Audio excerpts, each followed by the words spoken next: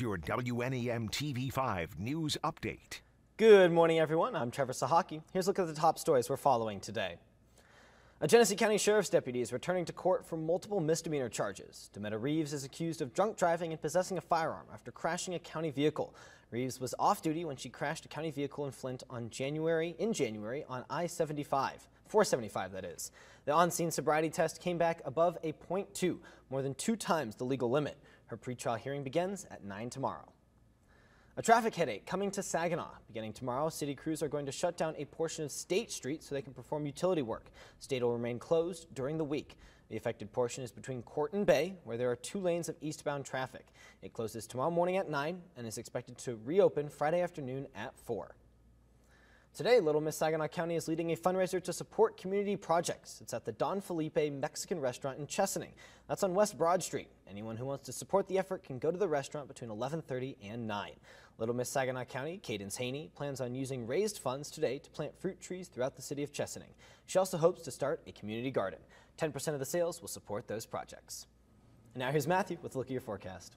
Thank you, Trevor. Good Sunday morning. We do have a little bit of a milder day ahead with highs into the 40s. However, still expecting a few raindrops later on in the afternoon. That's after more of a wet Saturday evening and overnight that we had. But as far as those high temperatures today, once again coming into the middle 40s, and we are watching another system too that is off to the west. That'll be bringing us more rain and snow chances as we head into our Monday as well. So again, here's that system on our First Warn 5 Sky Tracker off towards South Dakota. That will continue to move off towards the east into the Great Lakes, and then we'll see that rain and snow starting to come in closer to around 5 to 6 o'clock tomorrow morning. So again, just a few raindrops for the Sunday afternoon. We're dry into Sunday night. There's that rain and snow coming in, continuing to move off towards the east. It'll be closer to the Tri-Cities and Flint at around 8 to 9 o'clock on Monday morning, then continuing to move off towards the east, but warming up. So a lot of that transitioning over to rainfall. By Monday afternoon, most of that is rainfall at that point. A few scattered showers Monday evening before things dry out by Monday night. As far as snowfall goes, up in our northern half of counties, snow predictor showing that we could get up to around an inch of snow.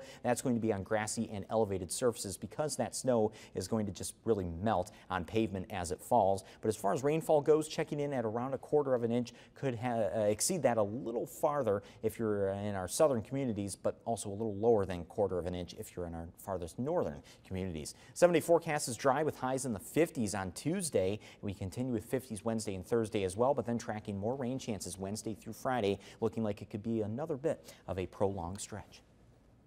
Remember to tune into WNEM TV5 on air and online 24/7 for the latest news, weather, and information.